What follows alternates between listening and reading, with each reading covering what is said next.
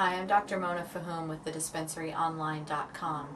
Inflammation is the body's natural response for healing injury. If you sprain your ankle or if you cut yourself, we want to send fire to the area to kill viruses, to kill bacteria, and help encourage the healing processes to get going. The problem is our body is not always so good at turning that inflammation back off.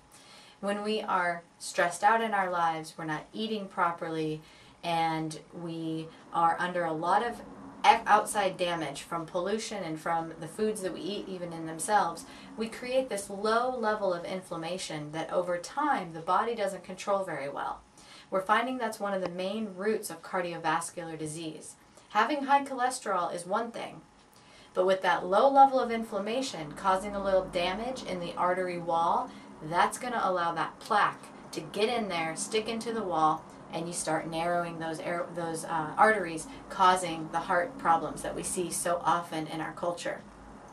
Some of the ways you can mitigate that is by having an anti-inflammatory diet, eating lots of fruits and vegetables, whole grains, lean proteins, lots of fish.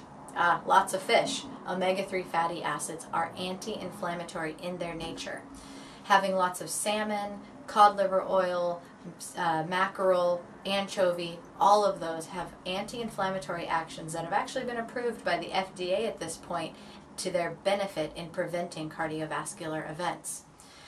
Beyond the fish oils, flax oil, borage oil, those other plant oils can also help in supporting the body's anti-inflammatory mechanisms and putting out the fire in the cardiovascular system. In addition to that, you can also look at some of the herbal medicines as anti-inflammatories to the cardiovascular system. Curcumin, hawthorne, all of those herbs as well help support the anti-inflammatory system of the body's natural healing ability.